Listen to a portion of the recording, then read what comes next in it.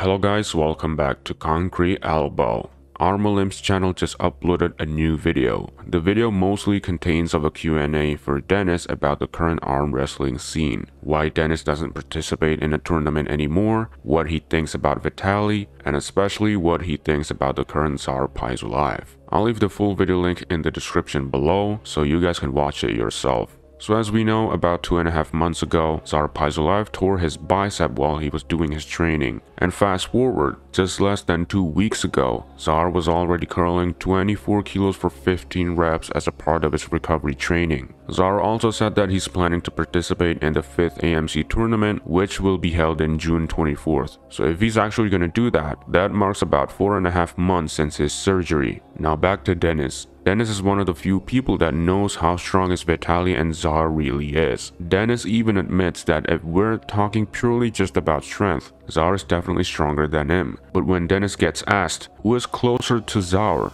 Vitaly or Paizulaev, he's no longer confident to say anything because of the current injured Zaur situation. And Denis was also not feeling very good about the idea of Zaur already competing only 4 months after his injury. I gotta agree with Denis on this one. Even though Zaur does look like he's recovering super quickly, I'm still not very sure if it's the right time yet, even if the tournament is still 2 months from now. I just hope that nothing bad will happen to Zaur because I really want to see him compete against the top 10 guys.